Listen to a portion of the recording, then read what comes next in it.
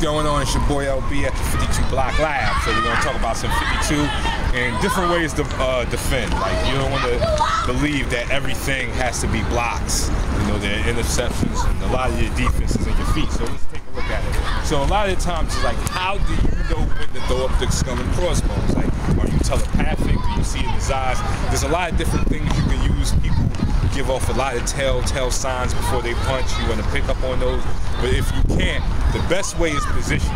So if I'm standing, he's standing here and I'm standing right here, I can almost assume what his best punch is. So I'm gonna tell him to shoot a punch and I'm gonna throw up what I think he should have. So I almost fortune told what type of punch he was gonna throw. Why? Because I stood right in front of him. So positioning is how you learn to know when to throw up what block.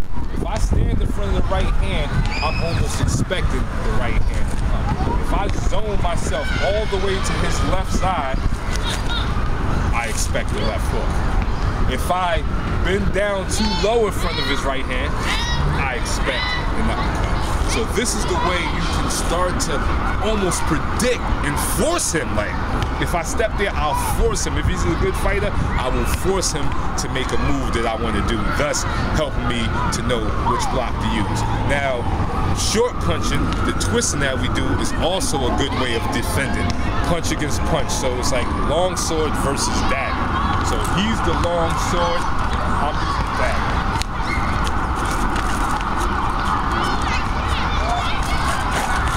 Exactly. That was an overhand to his jab.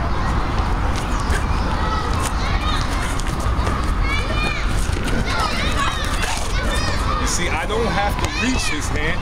Why? Because he has the long sword, he's coming to me.